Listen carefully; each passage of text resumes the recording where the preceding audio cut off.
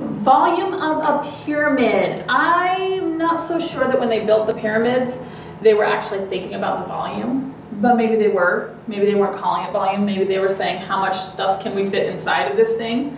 I don't know.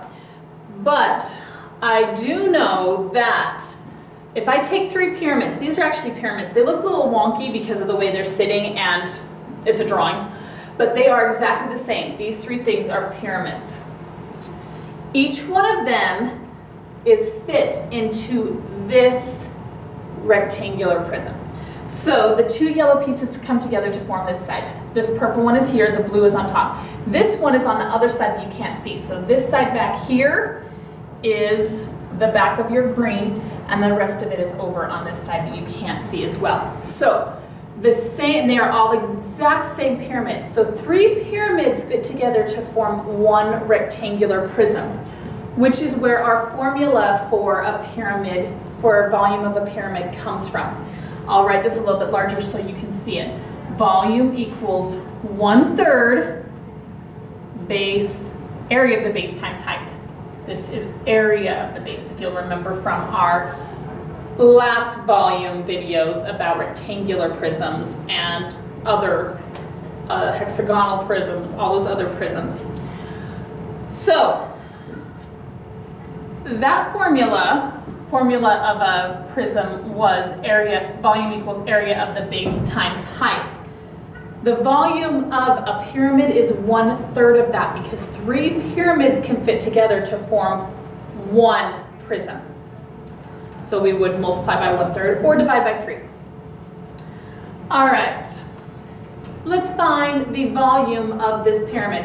It tells us that our base is 48. So our equation is 1/3 times the area of the base times the height. The area of our base here is 48. So the volume of this pyramid is 1/3 times the volume of the area of our base, which is 48, times the height. All right, our height, we do know our height. Our height is 9. So we're going to pull out our calculator here. We are going to calculate this.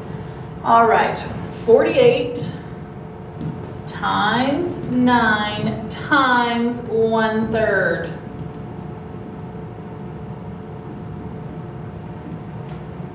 Equals 144. It says 143.999986, but I actually changed 1/3 to 0.3333, and I probably didn't put enough 3's in there because it was rounded down.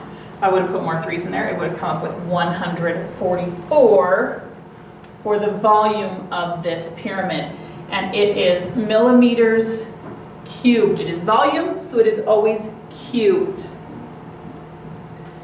All right, let's talk about the volume of these pyramids. Get this calculator out of the way. All right, our equation, volume equals 1/3 base times the height. My base is, this is a rectangular pyramid, so my base is 3 times 4. So 1/3 times the area of my base, which is 12, times my height, which is 7. 1/3 of 12 is 4, and 4 times 7 is 28.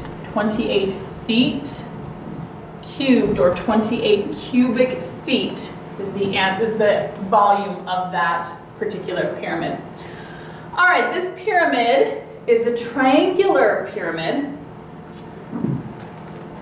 The area of our base is going to be the area of a triangle, which is 1/2 base of the triangle times the height of the triangle. The height of the triangle is 6. The base of the triangle is 17.5.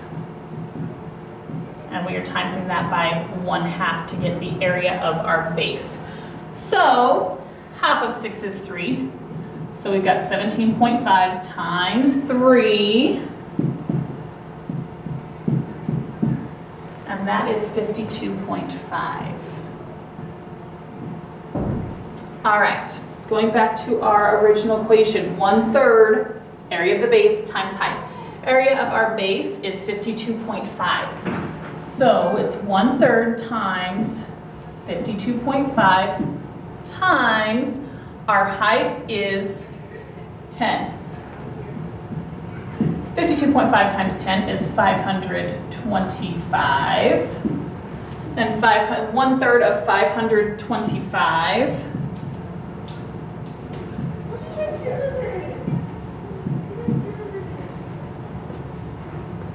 that is not right.